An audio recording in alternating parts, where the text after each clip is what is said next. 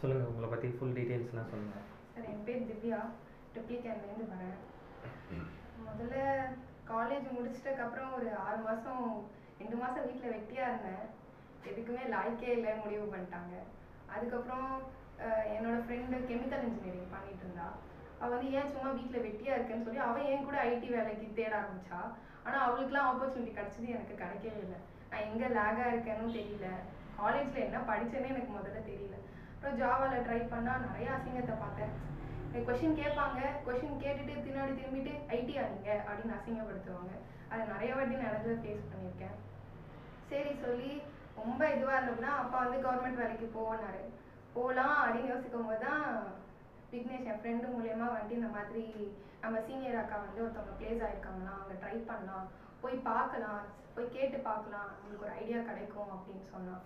சரி யோசிக்காமல் போகலாம், டக்குன்னு போயிடலாம், எங்கள் அப்பா எனக்கு கவர்மெண்ட் வேலைக்கு தள்ளி விட்டுருவாரோன்னு பயந்துட்டே நான் ஓடி வந்துட்டேன் அவன் கூட. அப்புறம் அப்படி வந்து இங்கே உங்கள்கிட்ட பேசினதில் ஒரு இது கிடச்சிது, சரி படிக்க முடியும், நம்பி பண்ணலாம் அப்படி சொல்லி பேசிட்டு ரொம்ப பயந்துட்டே போய் அப்பாட்ட கேட்டேன். எனக்கு ஒரு 3 மாதம் டைம் கொடுங்க, நான் படிச்சிடுறேன், 3 மாதத்துக்கு மேலே என்னால் ஜாப் வாங்க முடியலன்னா நீங்கள் என்ன சொல்கிறீங்களோ நான் அதை பண்ணுறேன் அப்படின்னார். 3 மாதத்துக்கு மேலே எதுவுமே கேட்க மாட்டேல்ல, எங்கள் பேச்சை தானே கேட்பேன் அப்படின்னார். ஆமாப்பா அப்படின்னு. அப்போ இந்த 15,000 கொடுத்துட்டாங்க கையில். கொடுத்துட்டு 3 months தான் அவனுக்கு டைம்னு சொல்லி தான் அப்பா காசு கொடுத்தாரு. சரி பார்ப்போம் அப்படின்னு சொல்லி நான் இந்த மாதிரி லைஃப்பில் சேலஞ்சஸ்லாம் ஃபேஸ் பண்ணதே இல்லை, அதான் ஃபர்ஸ்ட் டைம். சரி அப்புறம் எங்கள் அம்மா தான் மோட்டிவேட் பண்ணிகிட்டே இருப்பாங்க, போ போ போ முடியும், உன்னால் முடியும் அப்படின்னு சொல்லி படிச்சுக்கிட்டே இருப்பேன். அப்புறம் ஃப்ரெண்ட்ஸ்லாம் ஹெல்ப் பண்ணாங்க, நிறைய ஹெல்ப் பண்ணாங்க. மெயினாக சொல்லணுன்னா ராஜா சார் வந்து எங்களுக்கு கடவுள் மாதிரி தெரிஞ்சார் அப்போது. ஏன்னா அந்த மாதிரி ஒரு ஸ்டாஃப் காலேஜில் கிடச்சிருந்தா ரொம்ப வேறு இதில் இருந்திருக்கும் சார். ஏன்னா எப்படி சொல்கிறது, அவங்க சொல்லி தருவாங்க, நீங்கள் இந்த பக்கம் வந்து எதுக்கு படிக்கிறீங்கன்னு கேளுங்க, இது எதுக்கு படிக்கிறோம் அப்படி சொல்லி மோட்டிவேட் பண்ணுங்க. சின்ன வயசுலேருந்து அந்த மாதிரிலாம் எனக்கு சொல்லித்தர யாருமே இல்லை சார். இது ஏன் படிக்கிறோம், எதுக்கு படிக்கிறோம் தெரிஞ்சிருந்தா நாங்கள் இந்நேரம் வேறு பிளேஸில் இருந்திருப்போம். எங்களுக்கு அந்த மாதிரி சொல்கிறதுக்கு யாருமே இல்லை.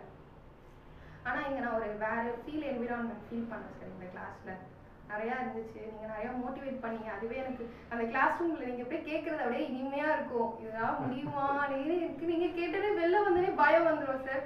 அதுக்காகவே அந்த பேசிக் ப்ரோக்ராமிங் கிளாஸில் உட்காந்துருவோம். நாங்கள் எப்படியாவது முன்னாடி வந்து உட்காந்துருணும் அப்படின்னு சொல்லி உட்காந்துருவோம். அது அப்புறம் என் ஃப்ரெண்டுக்கிட்டலாம் போய் சொல்லுவேன், அந்த கிளாஸில் உட்கார வரைக்கும் எல்லாம் நல்லா தான் இருக்குது, வெளில வந்தால் தான் பயமாக இருக்குது அப்படின்னு சொல்லி. அதுக்கப்புறம் ராஜா சார் எவ்வளோ டவுட்டுனாலும் சலிக்கவே மாட்டார், கேட்டுக்கிட்டே இருப்பார். நான் திருப்பி கேட்டுட்டு அப்படியே திரும்ப திரும்ப கேட்பேன் அவர்கிட்ட. அவர் அதுதான் சொல்வார், இது திவ்யாவே இது பண்ணிட்டேன், திவ்யாவே இது பிளேஸ் காலையில் கூட சொன்னார், திவ்யா நான் பிளேஸ் பண்ணிட்டேன், நீங்கள் பிளேஸ் ஆகிட்டீங்க திவ்யானா. ஆமாம் சார் அம்மா அப்படின்னே ரொம்ப சந்தோஷப்பட்டாங்க. அம்மா ரொம்ப சந்தோஷப்பட்டாங்க சார். இந்த மாதிரிலாம் எங்கள் அம்மாவுக்கு நான் ஹாப்பினஸ் கொடுத்ததே கிடையாது. ஏன்னா எனக்கு ஒரு தங்கச்சி ஒரு தம்பி.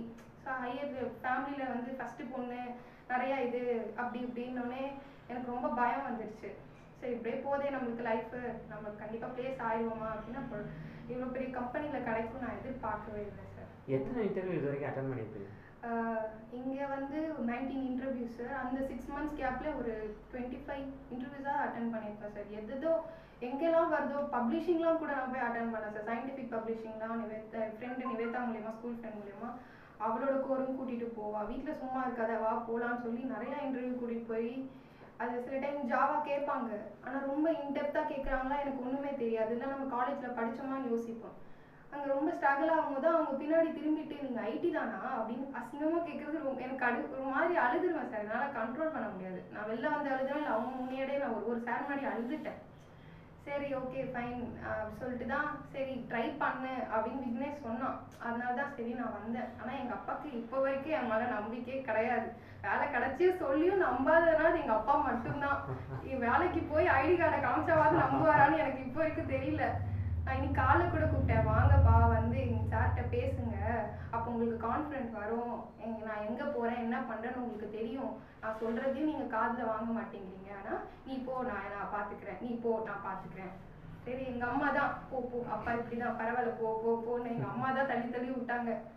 ஏதோ ஸ்ட்ரகிள் பண்ணி வந்துட்டேன் சார். ஒவ்வொரு இன்டர்வியூ போயிட்டு வரும்போதும் எப்படி ஃபீலிங் இருக்கும்? கஷ்டமாக இருக்குமா? அதை எப்படி அந்த கஷ்டத்தை எப்படி கிராஸ் பண்ணீங்க? கஷ்டத்தை எழுதிட்டு வந்துடுவோம் சார். கொஷின் என்னென்ன கேட்குறாங்களோ அந்த கொஷின் தான் எழுதிடுவோம்.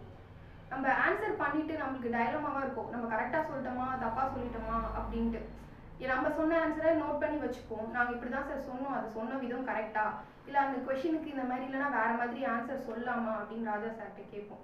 அவர் உடனே சொன்னாங்க, நீங்கள் கரெக்டாக தான் சொல்லியிருக்கீங்க, ஆனால் லைட்டாக இந்த மாடுலேஷன் மட்டும் மாற்றி சொன்னால் கரெக்டாக இருந்திருக்கும் ஆன்சரு அப்படின்னு சொல்லுவார். இன்டர்வியூ அட்டன் பண்ண இம்ப்ரூவ்மெண்ட் நல்லாவே தெரிஞ்சுது சார். பிகாஸ் முன்னெல்லாம் என்னன்னே தெரியாமல் ஆன்சர் பண்ணிக்கிட்டு இருந்தோம், ஃப்ளூக்கில் ஆன்சர் பண்ணிட்டு இருந்தோம். இப்போ வந்து இந்த கொஷினா கன்ஃபார்மாக இது ஆன்சர், ஏன்னா குழப்பிடுவாங்க இன்டர்வியூங்கெல்லாம். நீங்கள் சொல்கிறது கரெக்டான எங்கள்கிட்டே திருப்பி கொஷின் போடுவாங்க, நிஜமாலே அதான ஆன்சர்னு நம்மளுக்கே குழப்பம். ஆனால் இப்போலாம் வந்துட்டு இல்லை அதான் ஆன்சர் அப்படின்னு நாங்கள் அப்படியே ஸ்டப்பெல்லாம் உட்காந்துருப்போம் அந்த ஆன்சர் கரெக்டுன்ட்டு. அந்த மாதிரி விஷயத்துலலாம் இன்டர்வியூ ரொம்ப போயிட்டு வர யூஸ்ஃபுல்லாக இருந்துச்சு சார்.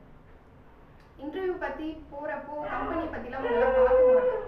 இப்போலாம் வந்து கம்பெனி ஒரு 10 மினிட்ஸாவது அதுக்கு ஸ்பெண்ட் பண்ணி கம்பெனி பற்றி என்ன போட்டிருக்காங்க, கொஷின்ஸ்லாம் எப்படி கேட்டிருக்காங்க, அந்த கம்பெனி பேர் போட்டு அந்த கொஷின்ஸ்லாம் அந்த கம்பெனியில் எப்படி கேட்குறாங்க நெட்டில் போட்டு பார்ப்போம். பார்த்துட்டு தான் போவோம், ப்ரிப்பேர் பண்ணிட்டு தான் போவோம் எப்பவுமே.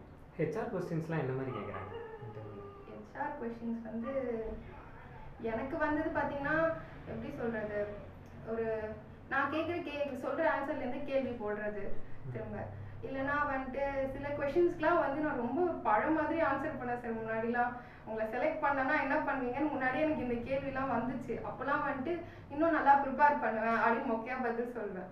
இங்கே வந்ததுக்கு அப்புறம் தான் சரி பொலாரிஸில் அந்த கேள்வி வந்தப்போ எனக்கு ஃபஸ்ட்டு நடந்தது தான் ஞாபகம் வந்துச்சு. அப்போ தான் சொன்னேன், இல்லை எனக்கு 100% கான்ஃபிடென்ட் இருக்குது, நீங்கள் எடுப்பீங்க, நம்ம பேசுறதுல தான் சார் இருக்குது ஹெச்ஆர் ரவுண்டில். அவங்கள ஐ கான்டாக்ட் எங்கேயுமே கொண்டு போகவே கூடாது, அப்படி அந்த மாதிரி பேசணும். நான் எங்கேயுமே பார்த்தே பேச மாட்டேன், அவரை மட்டுமே பார்த்துட்டு ஹெச்ஆரை மட்டுமே பார்த்துட்டு தான் பேசுவேன் எந்த ஆன்சராக இருந்தாலும். நீங்கள் ஏதாவது கொஸ்டின்ஸ் ஏதாவது கேட்குறீங்களா? ஏதாவது அட்டாக் பண்ணுங்கள் உங்களை. தேங்க்யூ.